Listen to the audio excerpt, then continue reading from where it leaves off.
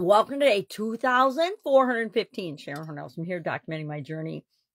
Originally, as I came online from the brick and mortar and corporate world of business, and then I just started using it as my vision was declining. I started to use it as a way to journal and keep track of what I was working on. So it's really like a video log of what's up, what's irritating me, what's making me happy and delighted, what's working, what's not working. I say the good, the bad, and the ugly because some days are just ugly in our lives, and we figure out and deal with them as best we can and wake up the next day and start all over again.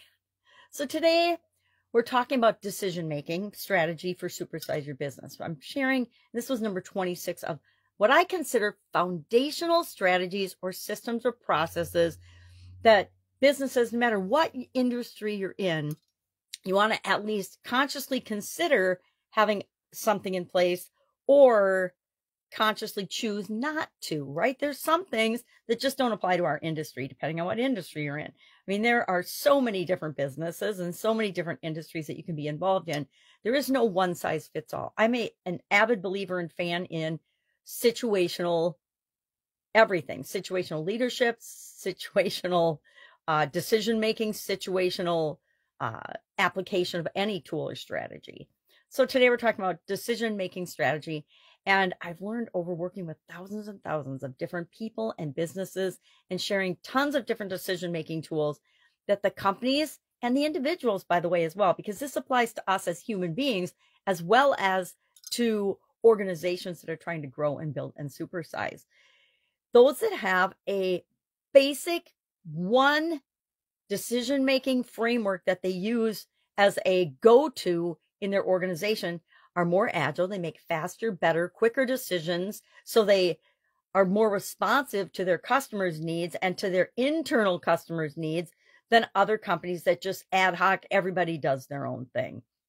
I experienced that both in corporate America, as well as owning my own businesses and then working with different businesses in different industries.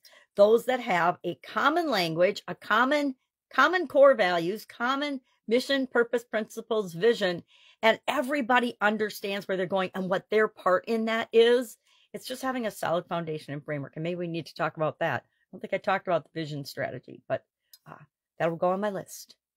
And then for not supersize your business, for the Let's Grow Annual Challenge, we are on contribution. This entire month, we're talking about contribution. And today's challenge and action item is to pick an area of contribution growth that is either challenging us or that we want to apply our SOAP framework to. We're going to start applying our SOAP framework with the S tomorrow. We're using one person story, Mason's story, number one, to come up with the area of contribution he wants to work on. And he actually used the SOAP framework to do that. He used the SOAP framework to come up with the area that he wants to SOAP, which I thought was pretty cool. Anyway, that's all I've got today. Mom's sick, so I'm helping out with her. If I can help you in any way, ask, ask, ask. That's what I'm here for. That's why I do this segment, is just to share what is working, what isn't working.